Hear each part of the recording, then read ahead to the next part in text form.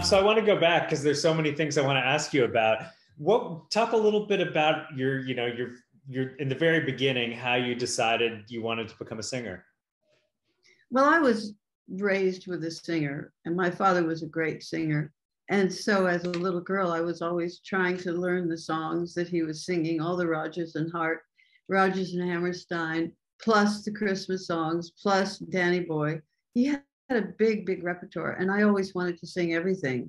And the first time he had me come on stage with him was when I was 3, and it was in Butte, Montana, and he was touring for National School Assemblies, and which was established by Roosevelt as part of the attempt to get music back into the world.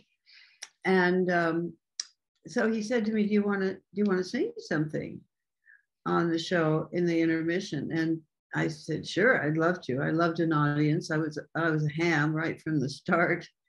And so I sang I'll Be Home for Christmas. And of course, it was a big hit. It was also April. But from that time on, I was performing either in public or for my teachers or my school shows and on my father's radio show. He used to get me on to sing, grab your coat and get your hat, leave your words on the, let's see, what's it called? The Sunny Side of the Street. And then I would play some Handel or some Mozart or some Bach also. So the combination of the Great American Songbook and the great classical composers was a very good place for me to spend my youth before I hit the great folk scare, as one of my brothers calls it. And so it wasn't until I was 15 that I heard Barbara Allen and also the Gypsy Rover on the radio. Both of them were played by a disc jockey in Denver in 1955. And the Gypsy Rover came from a film called The Black Knight, which was an Alan Ladd film. And so it was very, very popular. It was a big hit on the radio. You remember that, and this is something I didn't know about when it happened, but the Pete Seeger and the Weavers had a big hit in 1950 when I was about, 12? Maybe 12. Yeah, I was 11 in 1950. And it was with Irene, good night, Irene, the Hughie Ledbetter song. And they also had another hit with another folk song, I ride an old paint, I think, I lead an old Dan. Maybe it's another song, but it was a country cowboy song too. So folk music had just peaked around the corner, as we say, in 1950, and then kept growing. And gradually I got on the train when I started getting paid for this when I was 20, let's see, it was 1959. So I was 20. I guess I was 20, yep. So I was 20 when I started. Yeah. And when you really kind of broke through with Wildflowers, what was that feeling like for you to just have this huge international fame? It was like nothing happened because what I was doing was going out on the road. Oh, the one thing that happened was that people started answering my phone calls. Well, that's a nice perk, right? I was always calling people about one thing or another. I wanted to do this. I wanted to do that. I wanted to call so-and-so about the song that just wrote and that I'd heard. I was always very active.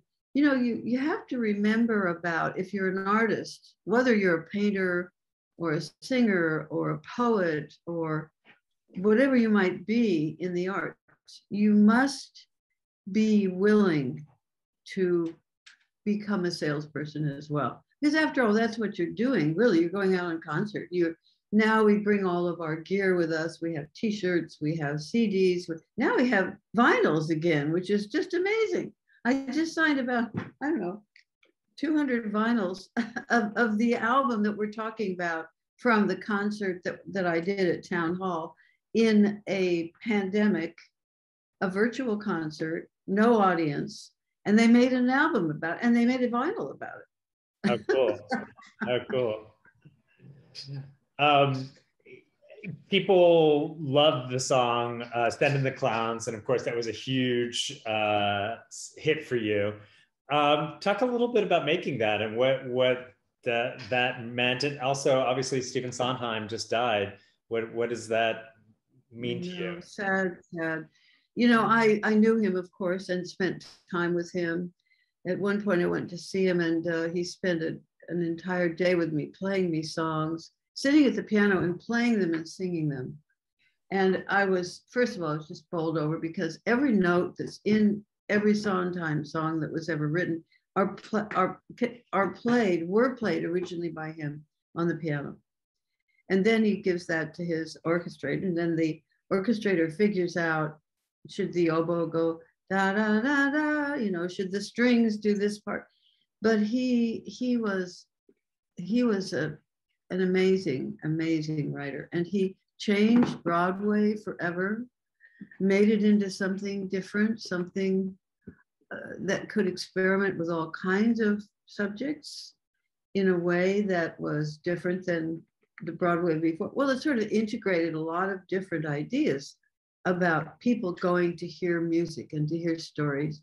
And we love stories. I mean, we need to have stories in our lives, I think, to thrive, to stay on the planet. And let's face it, without them, I don't know what we would do. And Stephen Sondheim was brilliant. He wrote Send in the Clowns as an extra song in Little Night Music. And I'm at a loss to say who sang it originally. I don't remember. I had it in my mind yesterday, but now it's replaced by Glynis Johns, who did wind up singing it, of course. But it was it wasn't his favorite song. He didn't think very much of it. It was kind of a fill-in song, and he was underimpressed. But then, of course, that was the one that went platinum and was all over the place when I sang it, recorded it, and it became a big hit. Yeah.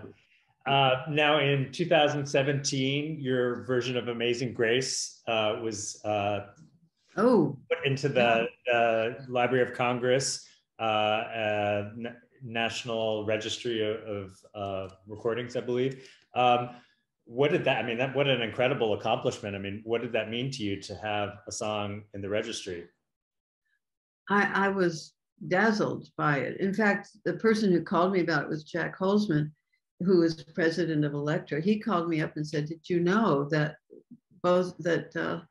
Amazing Grace is going to be forever enveloped in the Library of Congress? That's actually where my archives are. And way back in sometime in the 90s, I think, the Library of Congress also brought my movie about my teacher, Dr. Rico, into the folds of the Library of Congress.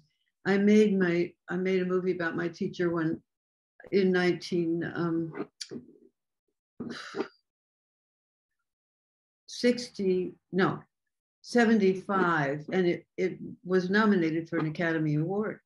So I was able to take my teacher with my co-director, Jill Godmolo, we were able to go to Hollywood and watch my great teacher, who conducted major symphonies in the world before any other woman did. She was the first woman to conduct the New York Philharmonic and the Berlin Philharmonic and all of Sibelius's orchestras she conducted. And the movie, when it came out, became a huge hit because now they had a woman to look at, to see that she could conduct, and she conducted everywhere, mostly Mozart. She went back to the San Francisco Symphony. She went to London. She had a whole resurgence of her career, which was very exciting for all of us. But yes, the Library of Congress has done me the honor of putting me in its folds, so to speak. It's a fantastic honor. So you've done all these amazing things, but you're still rolling. You're hitting number one. What's your next number one project going to be? I finished writing over the pandemic an album of all my own songs, and that's coming out in February 25th of 2022, and it's called Spellbound, and the cover's done, the mixes are done, the artwork is done, all of the lyrics have been spell checked. And so I can't wait to hear it. And it's also going to be a vinyl, but the vinyl, vinyl, this is very good for historians to know. Vinyl has come back like a tsunami, and therefore there are not as many factories as there used to be. And people didn't realize that it's going to be the greatest, since, let's see, the greatest thing since, what is it? Scotch tape? No. Waffles? No.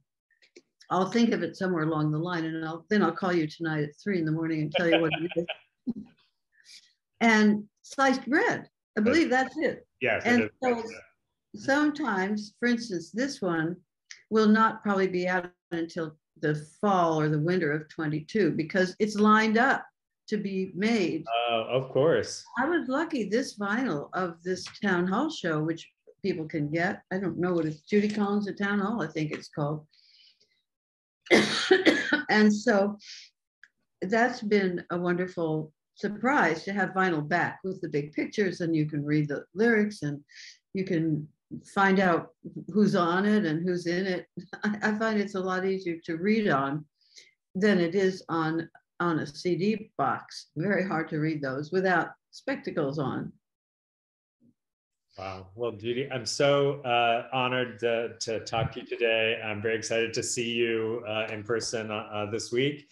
Oh, good, you're coming. Oh, yeah, good. I'm coming to see it. So I'm really thrilled. I've never seen it. I'm sorry. No, we won't be seeing anybody afterwards because of the pandemic, nobody can come backstage. We've now, I started back to work in full time pretty much in May, and we haven't seen anybody backstage in all these months. So maybe people will start getting all of them are getting vaccinated, and then we can do it.